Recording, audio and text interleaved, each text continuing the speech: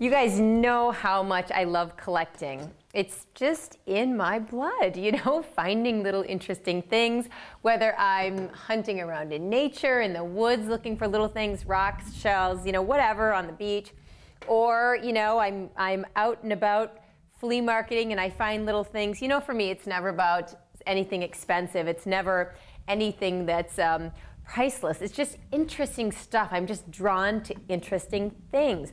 So I'm always looking for a cool way to showcase them. I always want to find a different way to capture a little scene. And so I am constantly on the lookout for pretty pieces of glass, you know, just something elegant. And I'm always looking for something that's a little taller, or something that has a top on it, or any form of a terrarium kind of a deal that I can find, I'm drawn to. I also think that glass, when it is clear and all brought together, makes such a beautiful little scene, you know, to push all these gorgeous pieces together. It's just elegant. Even if there's nothing in them, I just think it's so pretty.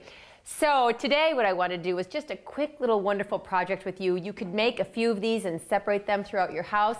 It would even make a very cool gift. I feel like this would be a fun gift to get. So I've already created a few of them for you, and then we'll make a couple of them together.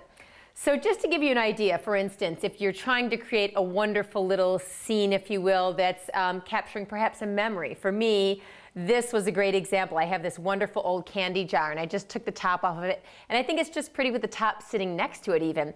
And then I have these cool old pictures of my grandmother. My grandmother, when she lived with us, this is my French grandma Lucy I've talked with you guys about, and I have these peacock feathers here because my grandmother was the peacock lady in our house. Our peacocks would literally wander up to her little back porch and she'd feed them nuts and things. So, you know, I put these peacock feathers in here and it's just a beautiful little memory. Or I've got this wonderful tiny little jar and I filled it with all these wonderful little baby spoons and little rattles. And so that to me is another version of a memory jar, but it's just pretty little silver pieces that where are they going to go? You know, I don't want to put them in a drawer. That doesn't make any sense because they're beautiful and they pull at my heartstrings, and you know I love that kind of stuff. And then I have another one that's really neat. You know, say you have something that is, you know, very breakable or precious or something. This is actually my trifle dish out of my pantry. So clearly this is not going to stay here for too long because you know I like my trifle. But I have this darling little Limoges tea set that my mother gave me years ago. And so I've just set it in the bottom. This way, little Gus won't be able to get in there, and I can put it somewhere a little higher and we can still look at it. It'll be beautiful. So those are a few little ideas of things. Then I thought I would show you, you know, just simply, this is a great glass vessel. I've had it for a long time. Sometimes I put candles in it and stuff like that.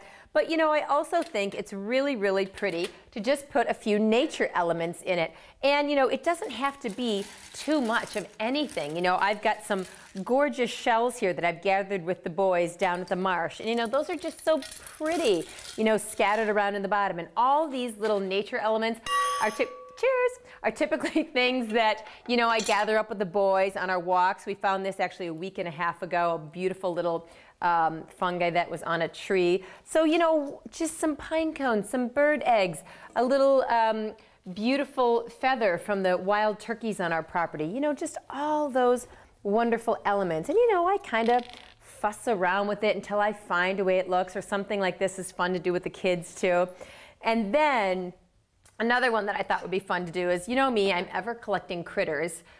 Both, you know, my donkey and all those critters, and then these little interesting, I'm very drawn to little interesting animals and things, and sometimes they're broken. This one, he's missing his little antler. But I thought they would be so pretty just tucked into one of these glass jars, you know, for safekeeping.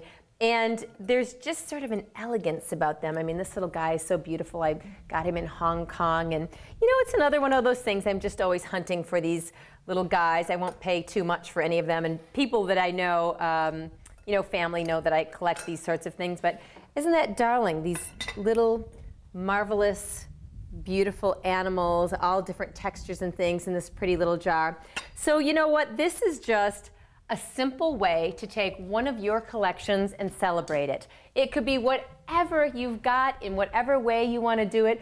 You could move them all together on the middle of a table and create this gorgeous centerpiece or vignette, or you could create these and put them on a bookshelf, however you like. But you know, it's just a fun thing to do. It's relaxing, And it's just so artful, and I know you've got a lot of stuff in your drawers that you're gonna dig up and make these pretty collections with.